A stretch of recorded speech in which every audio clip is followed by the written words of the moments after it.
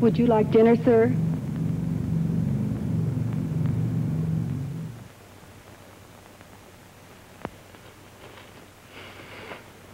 Georgia, please. I'm not that sick. I don't have to be in bed.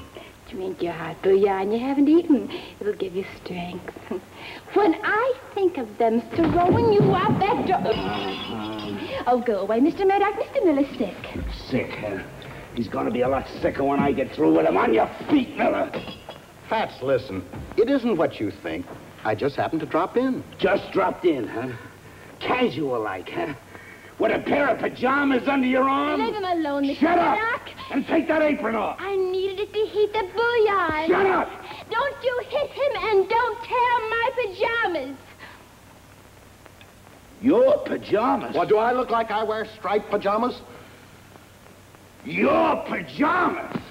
So you got pajamas ready just in case you get some late callers, huh? I do not.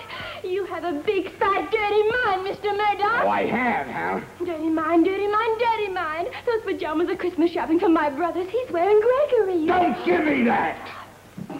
I'll give you that. I'll show you, Mr. Let me go, Murdoch. Elsie. I've never seen him mad before. Maybe she'll kill him. Her brother George. And this?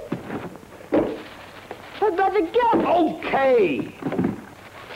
I believe you. Her brother